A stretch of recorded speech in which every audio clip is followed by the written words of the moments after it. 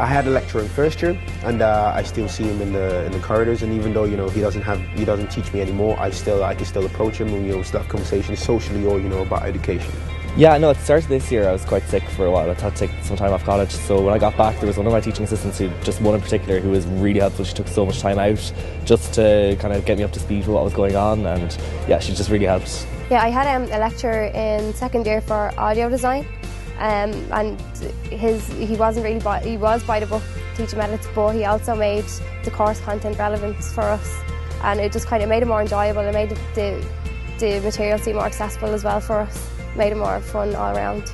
Now I found my economic teacher, he was very funny, and he made it work easier because he put the terminology into lame terms for me, so it made me understand each question that he was teaching us.